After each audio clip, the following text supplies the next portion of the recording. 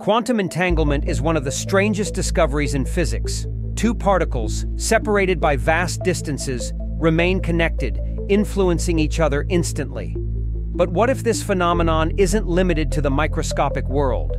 What if it affects human cognition? A new study tested this idea using identical twins. Researchers used a quantum computer to generate entangled and non-entangled conditions. One group interacted with a learning task influenced by quantum entangled states, while the other experienced a standard version of the same task. The results were striking. Those exposed to the entangled condition showed a 13.5% increase in learning accuracy.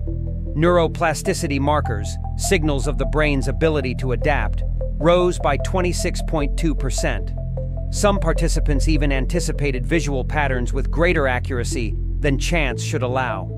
If quantum mechanics influences thought, it raises new questions about how the mind processes information. Scientists are now investigating whether cognition itself may be linked to deeper quantum processes.